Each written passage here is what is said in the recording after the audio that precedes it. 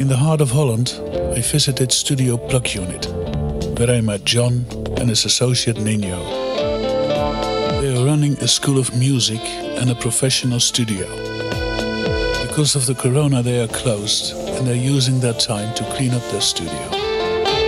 So I could buy 2 cascading Yamahas for a very friendly price. They weren't used for a long time, so I had to do some cleaning. This isn't the proper way to do it, you have to turn off the power.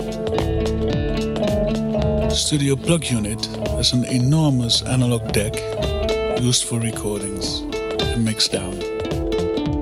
And these boards were replaced by something more suitable in their studio.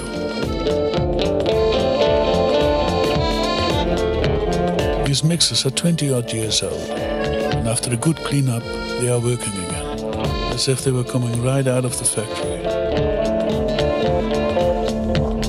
I'm going to utility on the display axis, and I found out that there are some problems with the battery.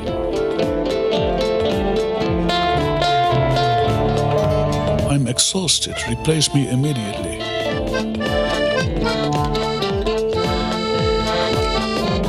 So I disconnect the meter bridge and I open up the rear panel.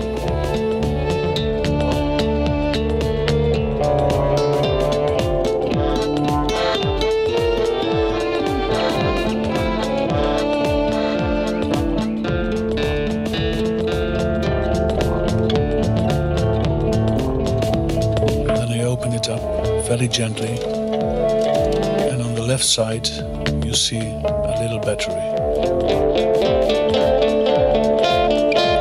I push it backwards and lift it up. I'm using 2 pieces of wood to do so. As long as it's not conductive, it's okay. They are using a 3-volt battery, and the power is turned off, of course.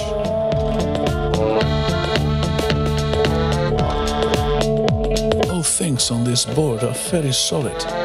It's built like a tank.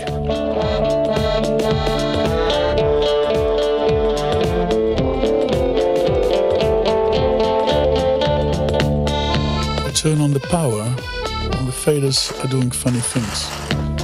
Probably because the scene memory is working again.